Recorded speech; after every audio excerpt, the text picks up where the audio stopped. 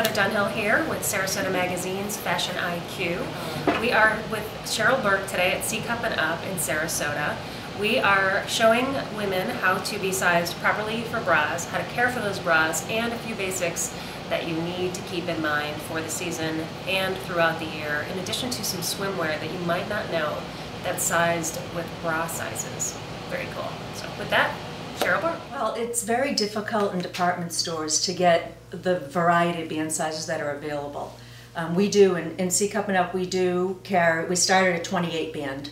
So most women who are small around are usually wearing a 34 when they should be possibly in a 32 or maybe even a 30 band. You know, bras shouldn't be loose, they should be snug around your body. So if you're reaching or bending over, they shouldn't be lifting up, and you shouldn't have to tug them back in place after. So that's a telltale sign. If it moves when you move, it's... Yes, you need to get resized. Okay. And women's bodies change throughout their life, whether it's pregnancy or getting older or gaining weight, losing weight. So your bra size can change several times as well.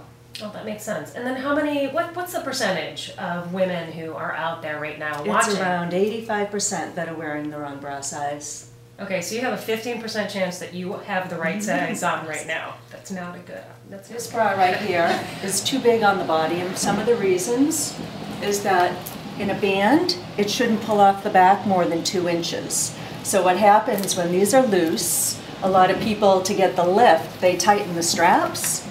And when you tighten the straps, as you can see what happens, the back lifts right up.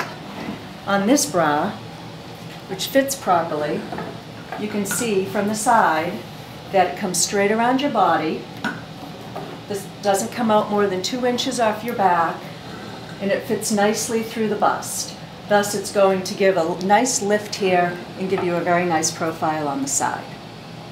The straps don't have to be tight on a bra. They're only 10% of your support, so you don't want them digging into the shoulder. They can be somewhat loose and comfortable, but not so loose that they're going to slide and fall off.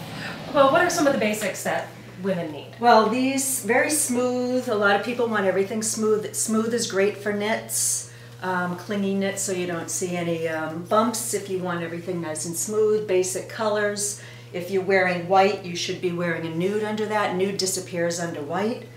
Good tip. Nice. There's different styles. A balcony style gives you a little bit lower neckline. Can you explain what makes that a balcony style?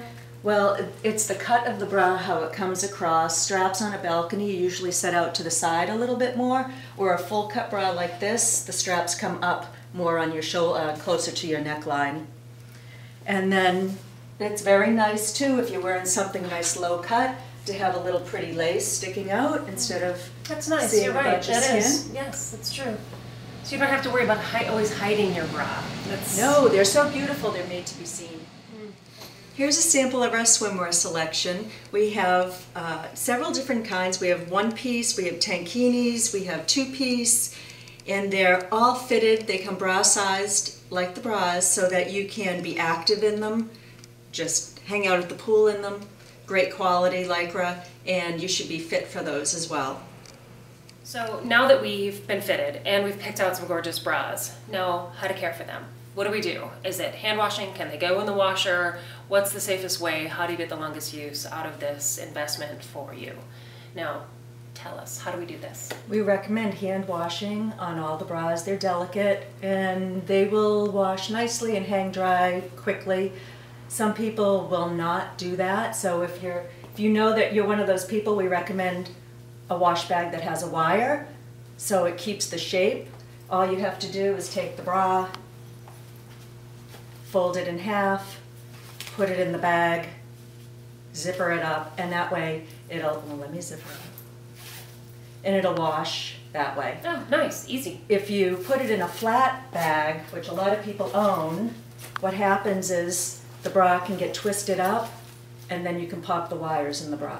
So it's better to have it in that type of bag or hand wash to extend the life of your bra. How many bras can you fit in that bag? I wouldn't put more than 2 in because you want the water to circulate and and get them nice and clean. If you stuff it, then how about clean. Can you use regular wash? What else? What do you use? Something for delicates. Do not use Woolite, but something, like a lasting care product or maybe even a Dreft, something that's very delicate. Good to know.